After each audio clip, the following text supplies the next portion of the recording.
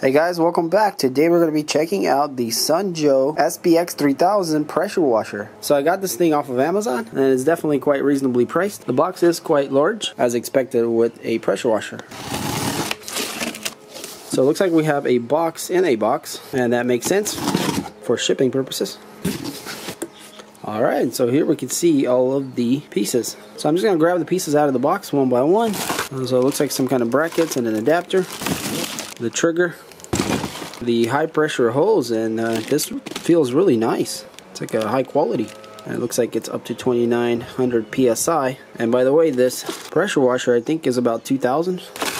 Alright, so we got the nozzle tips, 5 of them. Alright, so this looks like our upper portion with the reservoirs that hold the chemicals. Very interesting how they got 2 of them.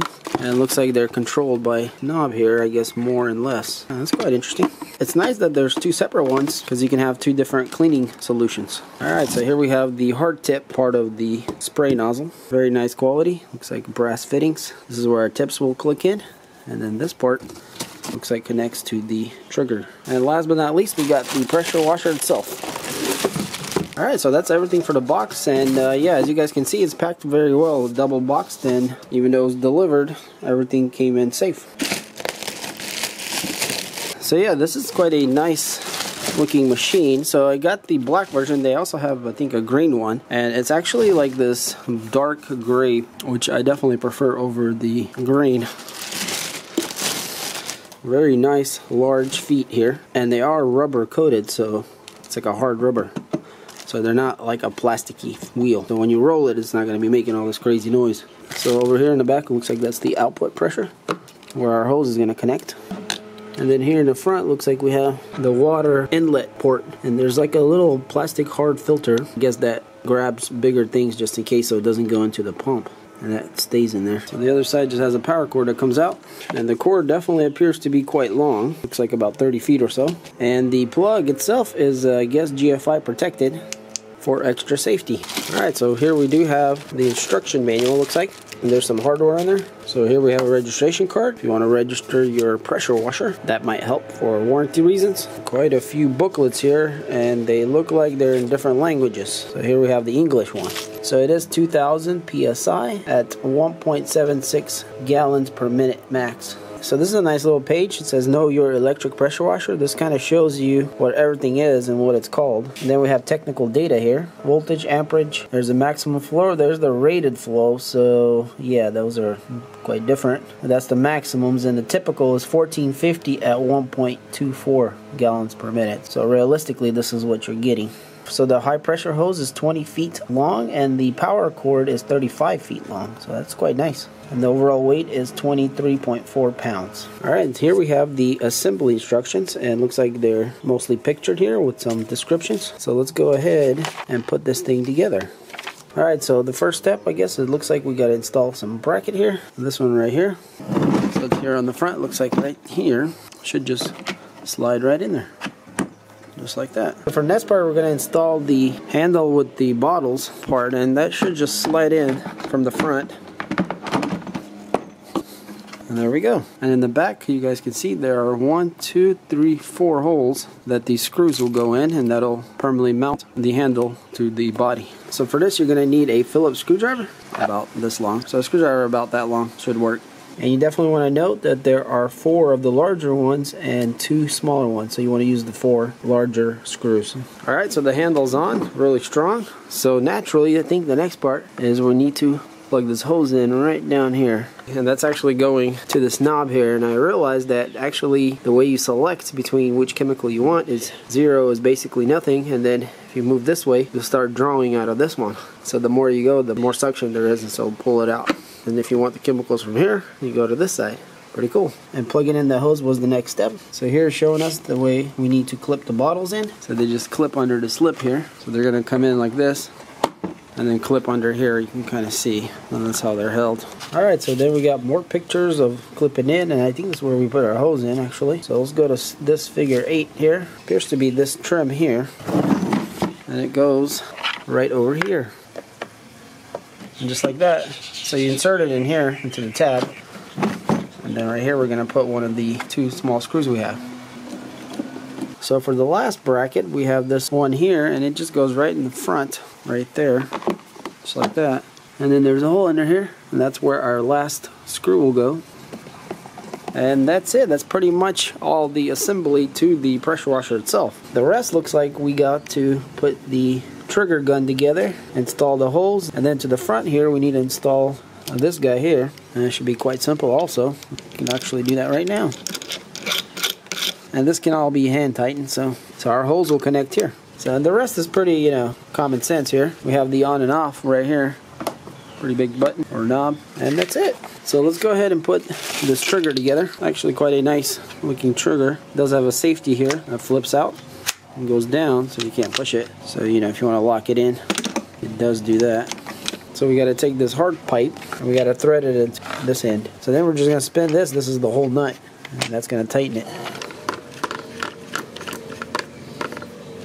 So if you wanted to, you could, you know, snug this up, but it doesn't have to be crazy tight. The gasket in there is what's doing most of the work. So yeah guys, pretty much, I mean, it's quite a simple assembly. So let's check out our nozzles here. So we have a 0, which is, you know, going to be quite brutal, so be careful when using this one. And then we have the 15%. This one probably will be used a lot. And then the 25, also a lot. Then we got a 40, which is, you know, quite a wide spread. And then we have the soap. And this is the one you're going to put on to distribute whatever's in these bottles here. So these nozzle tips actually have a place where they live right here on the back of the machine on the handle. So they just simply clip in there just like that. That way they're all nicely organized.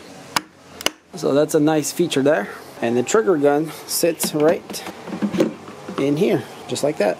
So the last thing we got left here is to install the hose, the high pressure hose, and it doesn't really matter which end you use, they're both identical at the ends. So what you want to do is you want to insert it, kind of wiggling it around, that way the rubber gasket goes in there straight. So once you start it up, then we can tighten it, just like that. Should be good right there. And the other end will go in here. But before I put it in there, I'm going to unwind this hose because I want it to be straight. And same thing here, I wiggle it in there, and then we're going to tighten it up. And you want to be really careful about cross threading and everything. If it's not going, don't force it. Make sure you line it all up right. It all should just go real easy. And just like that, we are connected. So yeah, this is what 20 feet of hose looks like. It's not very long, but it's, you know, a decent amount. So the good part is power is quite long, and I do have quite a long hose there, so we should be able to reach quite easily and get all this. So I'm gonna go ahead and unwind that and then get our hose on here. And by the way guys, on the back of the manual, you can see there's a little pin here, or a little needle, and that's for cleaning out the nozzle. So it's kind of interesting, that's where it was at.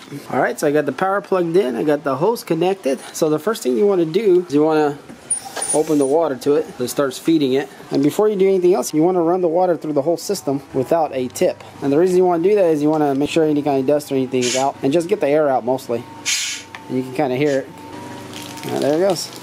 Looks like there was some kind of white stuff that came out of there. So, and it helps, you know, prime the whole system. That way whenever we turn this thing on, the pump is going to be full of water. Alright, so let's be safe and start off with the 25. So putting the nozzle on is quite simple. You just pull on this ring and then you snap the nozzle in. And to take it out, the same way, you pull on it. You do need to put a little pressure on the nozzle and then pull the retaining ring down. Alright, so let's flip it to on. So once it builds the pressure, automatically turns off, and then as you know you use it, it'll start running again. Alright, let's see what this thing has. Wow, that's pretty good pressure. You guys can hear the pump. It's not super loud, but it definitely, you know, has a noise to it. But the pressure is quite strong because it's pushing me back, so pretty good. Alright, so I'm pretty excited to get all this tile cleaned up.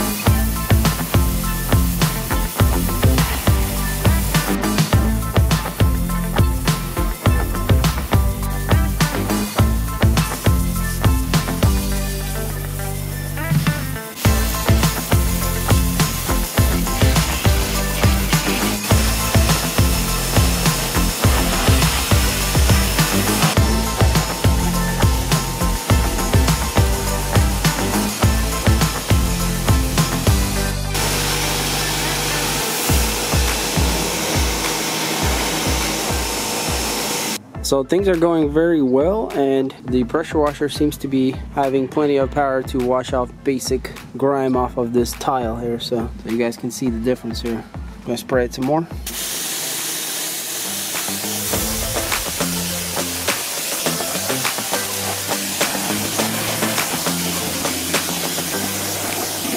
So yeah guys, overall it's turning out very well, and we can see here between the clean and the unclean over there. So it's quite a difference, but you know, this is right under this palm tree, so this is quite a bit more dirty than other places. Overall, I've been using this thing non-stop for, I don't know, about 3-4 hours at a time, and it's doing very well. I cleaned all of this and then all of this deck here, so that was a lot of pressure washing. And then all these steps here. It turned out very nice. So I haven't got a chance to use these dispensers, and I don't really need them for this project, but I feel like they'd be great for other things. Maybe even like washing your car, you can put 2 different kind of solutions in there for, let's say, the paint, and then maybe for like wheels or under the car, or like a degreaser or something. Overall, it's performing much better than I thought it would. I'm definitely happy that it's not overheating or turning me off, even using it continuous like this.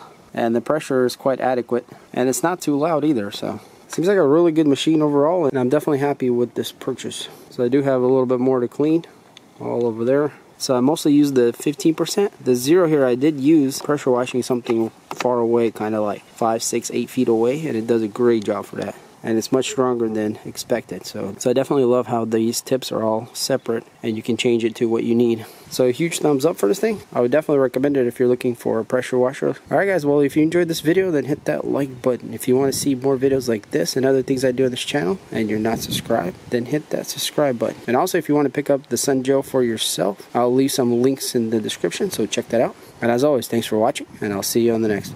Peace.